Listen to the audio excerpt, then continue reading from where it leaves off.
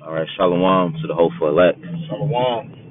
First of all, we give all praises, honor, and glory unto Yahweh, Bahashem, Yahweh Shai, Bahashem, Rakakadash, and double honors to the apostles and the elders of Great Millstone who teach us the truth and rule well.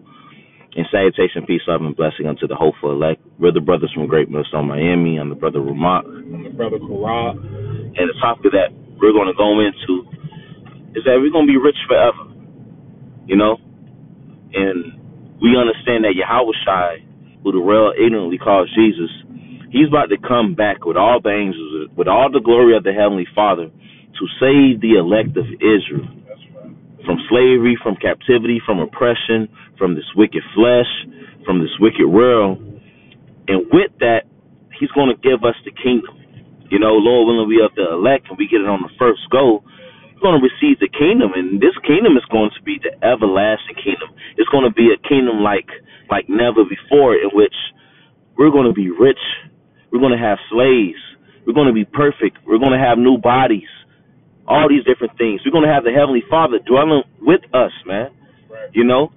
So seeking Yahweh Shem Yahweh Shai, you know, enduring, you know, fighting your battles, you know, showing integrity, and even in these times to come, keeping your faith, Lord willing, he keeps his spirit upon us to do for the joy that's set before us. That's right. That's right. Because the Lord is telling us, man, he really finna rejoice over us, man, and make us richer than ever, man. And it's beginning now with getting this wisdom. It's beginning now with getting this wisdom and enduring in this faith, man. That's right. Mm-hmm. Hey, and the reality is, you know, what's about to happen is our oppressors about to be overthrown. Mm-hmm. Okay, and when you look at, you know, not just scriptural history but secular history, okay, ultimately you have what? You have a ruler, mm-hmm. okay, and then all the other nations are in submission. When you go back into history, you got the you got the Babylonian Empire, the Medo-Persian Empire, the Greeks, the Romans, and when those people ruled, everybody else were their subjects. Mm-hmm. You know, everybody was subjugated to the rulership of who was the oppressor at that time. But the Lord is telling us, look, hey, Esau is the end of the world, and Jacob is the beginning of it that follows. You see? So now it's time for us to be the oppressors. Okay? And then when we're set up through the spirit and power of Yahweh Shem Yahweh Shai, okay, to rule this world, you know, and complete righteousness. Right. Complete righteousness. Right. You know what I'm saying? No wickedness, no wicked, unrighteous decrees. When we're set up in complete righteousness, we're going to rule forever. Okay? Which means what? We're going to be rich forever. Right. Okay? But this is Revelation chapter 2, verse 9. You know, milk scripture. But, hey, it's in red letters. The Lord said it. You know what I'm saying? We can, hey, like the scriptures say, rest with us. You see? And we can rest with scriptures like this. This is Revelation chapter 2, verse 9. It says, I know thy works and tribulation and poverty. Okay? And, hey, this doesn't fit the little hatters.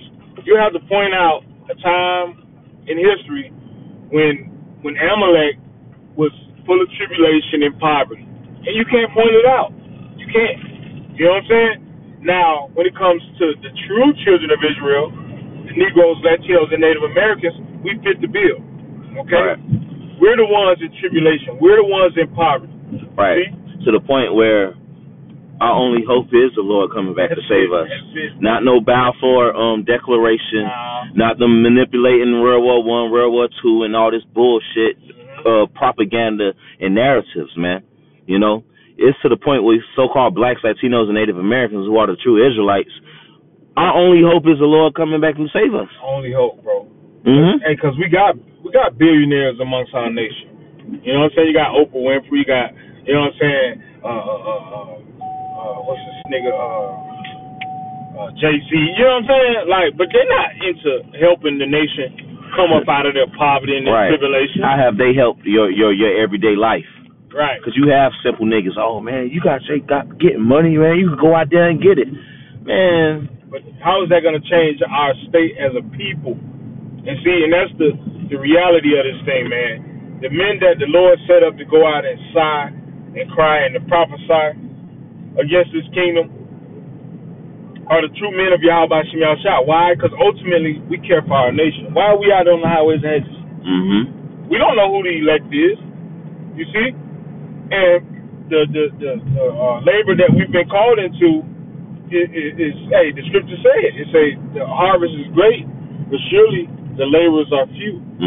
So we're pretty much bearing the burden that Moses said it. He said, when they came to him and said, "Oh, these guys are prophesying," Moses told them, "Look, hey, the Lord rather that all Israel shall prophesy." You know what I'm saying? But that's not the case. But hey, we'll bear it. We'll bear the burden of the men of our nation not wanting to prophesy, not wanting to be subservient to Yahweh Shem Yahushua. You see? Why? Because there are promises. And one of the main promises is that we're going to be rich forever. Okay? But this is Revelation 2 and 9. It says, "I know thy works and tribulation and poverty." In parentheses, it says, "But thou art rich. And I know the blasphemy of them which say they are Jews and are not, but are the synagogue of Satan." Okay? So, ultimately, we're rich, man. Okay? And that's the reason why we've forsaken the world. Why? Because we have the wisdom and knowledge and understanding of Yahweh Shem Yahushua. That's the richness. That's what makes us rich. There you go. And that's Yahweh who said that. Yahweh say, "Be rich, be rich." Right. Because really, he's the author and the finisher of our faith, the Alpha and Omega. He done seen it. He knows the blessings that's about to come to us as a nation, man. Beginning with the elect, and it's gonna start with this truth, man. It's gonna start with this truth. If I could bring out the book of Proverbs chapter 3, verse. I'm gonna get straight to the point. Verse 15. "She is more precious," and this is talking about wisdom, "than rubies. And all the things thou canst desire are not to be compared unto her. Right.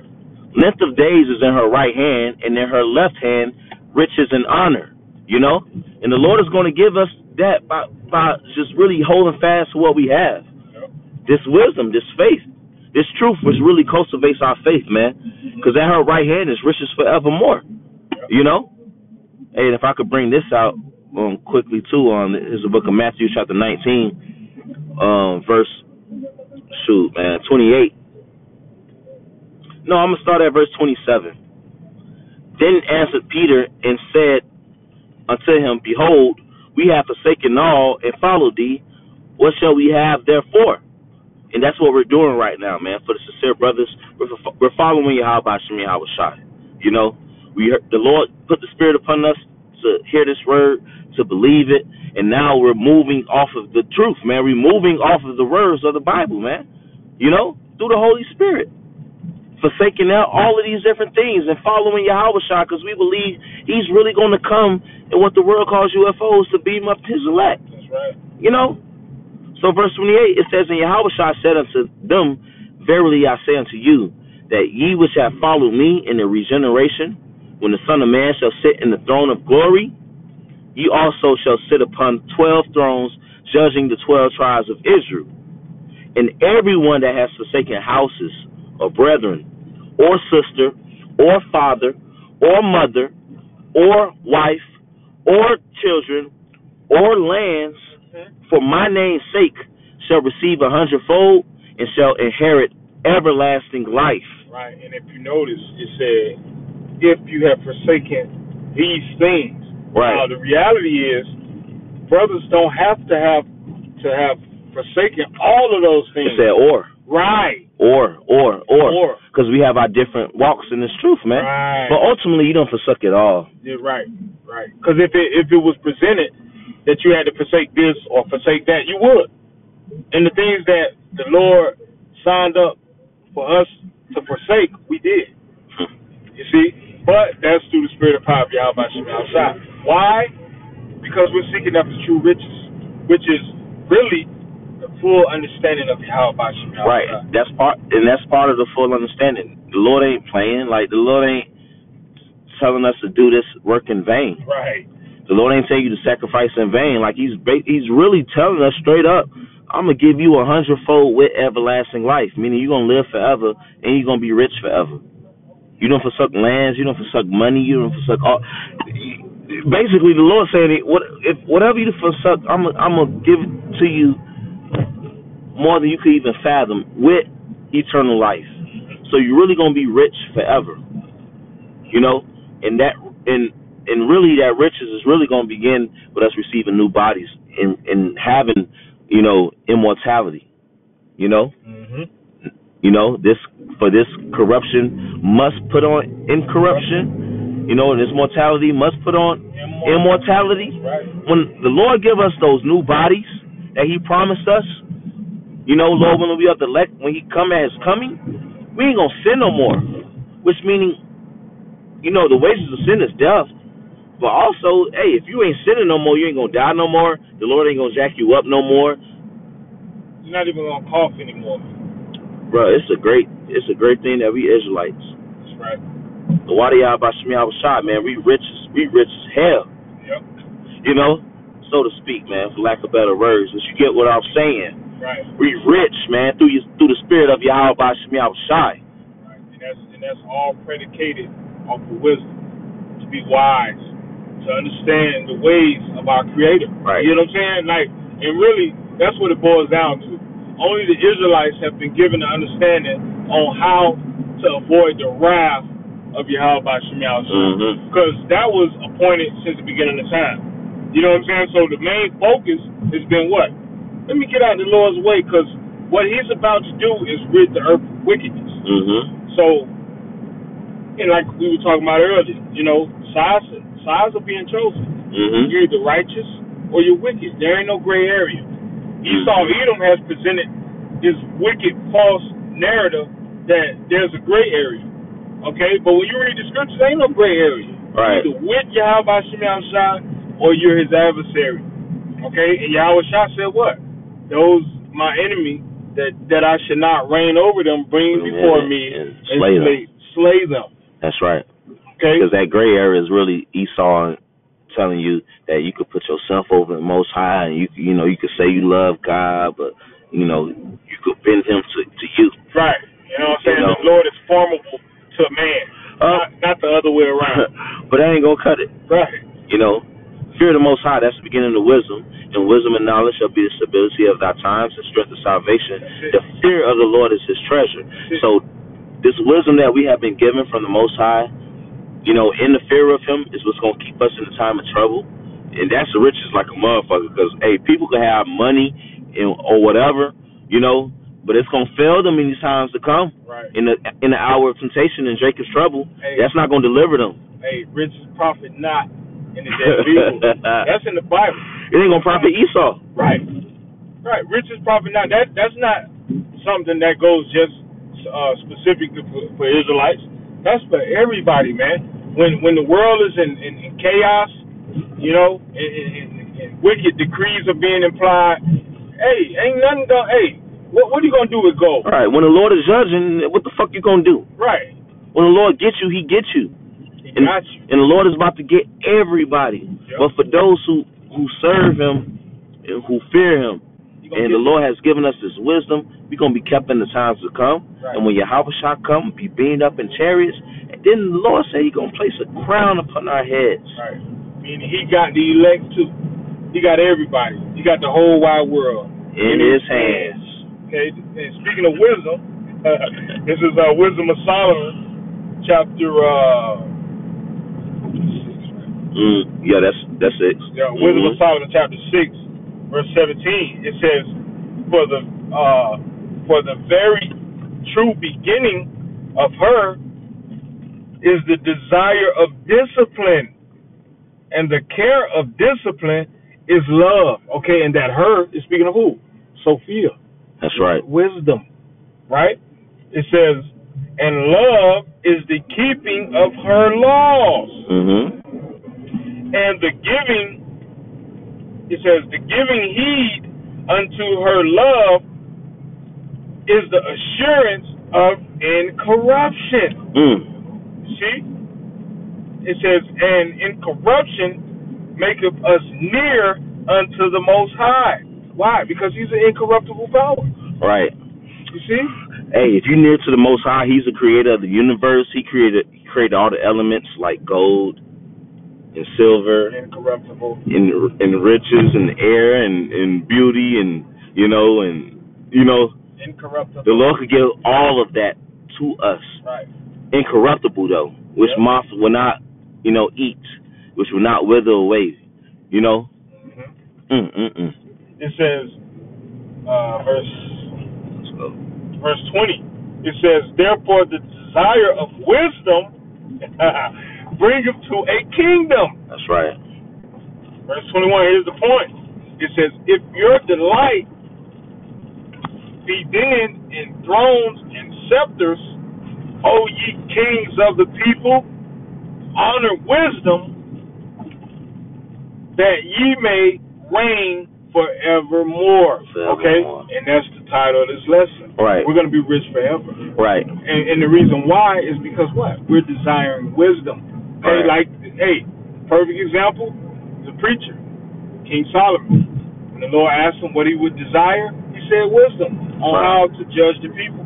And if you judge the people right and with wisdom and with equity, then guess what?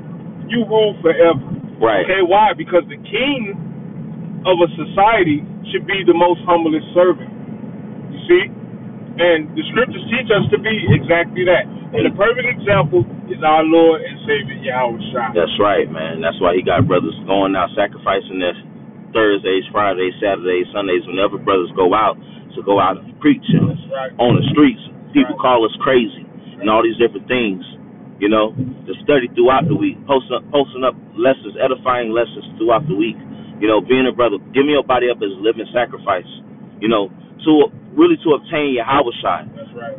Salvation and deliverance, because we don't want fire, but also everything that the Bible speaks of, man. It does say if you like scepters, if your desire be in scepters and thrones, man. Because man, we want our kingdom to be on, we want our nation to be on top. Right, and it boils down to what? So having a ruling class mentality. What the fuck? Look, Esau Edom wanted to rule. You know what I'm saying? The Babylonians, the Medo-Persians, they wanted to rule. The elites of their society wanted to be in a leadership authority. Right. And guess what? The leadership of the nation of Israel wants to be in leadership authority. Right. But this rulership entails complete righteousness, which means, like the brother mentioned, no going off, no sinning. That means we rule forever. Rich forever. There you go. That's the way to be rich forever. Right. And we from Miami. Fuck what Rick Ross say. Yeah, fuck him. We gonna be rich forever through Yahweh Shai. Hey, the scriptures in Romans 8 it says if we suffer with him, and that's part of this, we will be joint heir with him, right? That's right. Which means the things he gonna receive, we're gonna receive, right? Well, here's Revelation chapter 5, verse 12. It says, saying with a loud voice, and this is the angels talking about our Lord Yahweh Shai, worthy is the Lamb that was slain to receive power and riches and wisdom and strength and honor and glory and blessing. So the Lord's we gonna hear with that. Yeah, honor, riches, wisdom, power, strength, blessing. Hey, the Lord told Abraham, in blessing, I will bless you. It ain't for us to be set up to fall like Esau Edom. Because really, Esau Edom is really just set up for horrible destruction. The Lord is going to bless us for it to last forever. Right. Right. Hey, what did the scripture say? Store up for yourself treasures in heaven, where moth and rust do not corrupt. That's right. The riches that Esau Edom has, moth and rust eventually will corrupt. And that moth and rust is going to come in the form of Yahweh Shai. And yet, in nuclear missiles, right, pelting this place. In Psalm 149 and 4, it says, for the Lord take pleasure in his people. He will beautify the meek with salvation, man. So we going through, before honor is humility. Right. We've been brought down. And even for brothers in this truth, man, hey, we being put in order. We going through different things, be humble, contrite, you know. But hey, the Lord's going to beautify. He's going to beautify us, man, with salvation. He's going to save us, and He's really going to beautify us, man. We're going to be in the kingdom. Eye has not seen, neither ear has heard, neither has it entered into the heart of man what the Lord has for those who love Him, man. That's right. Lord finna hook us. He has hooked us up with His truth. Right, and then also, looking at it as being a servant, like I mentioned earlier, to be a king, you got to be the greatest servant. You know what I'm saying? And what do the scriptures say? They say when the righteous bear rule, the people rejoice. So not only is this going to be an excellent thing for the nation of Israel, it's going to be an excellent thing for the whole world as a conglomerate. Okay, minus Esau, Edom, who's going to be eradicated after 1,000 years. He's the only one that can't live in harmony. Okay, but as far as the rest of the world, okay, through the sacrifice of our Lord and Savior Yahweh Shai, okay, and the men that the Lord chose to give to Him, the whole world is going to rejoice, man. That's right. It's going to be in absolute peace and absolute righteousness. But as far as riches, okay, and wealth, that's going to preside with the nation of Israel, which the Lord intended from the beginning. That's right, man. So, hey, be rich. Yep. It's already written.